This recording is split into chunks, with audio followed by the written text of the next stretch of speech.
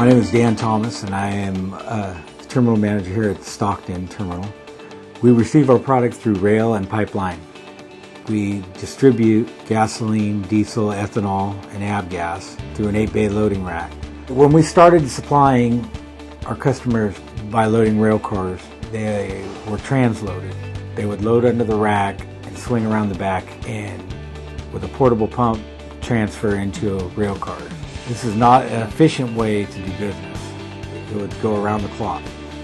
These counterbalances are unique in the way that they self-support the arm. They are counterbalanced to where they're not very difficult to work with. And this system works really well.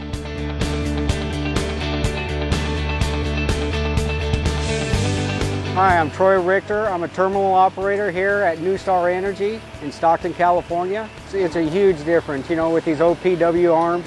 We're comparing it back to where we were loading with trucks, transloading trucks over there with the pumps, and this is almost a 180-degree difference because we had it literally lift up this big black hose with the big old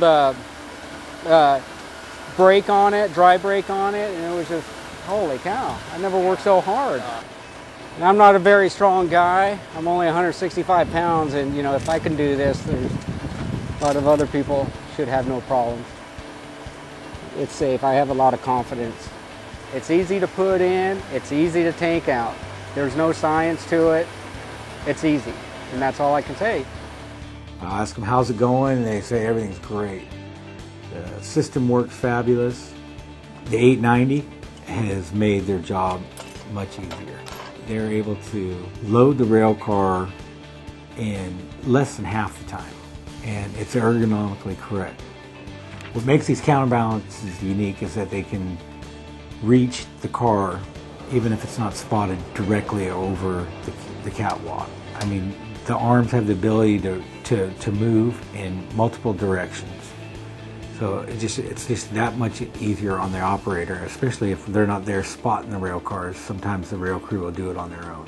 I know anybody who's doing transloading now and they're working their operators underneath the rail cars really needs to take a look at this product because it will save your operators.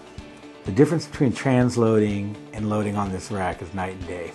The whole process of unloading 3 and 4 trucks into a rail car over a 10-hour period, it doesn't even compare to where we are at now. This 3.5-hour load time for 6 cars is amazing. Well, you've heard it before. Time is money, and this saves us both. The bottom line is, OPW and our engineering put it together and made it work. We told them what we needed, and they made a product for us that works. It works well. It's just a great product. We enjoy it. I don't know how else you can get it better, you know. We love it.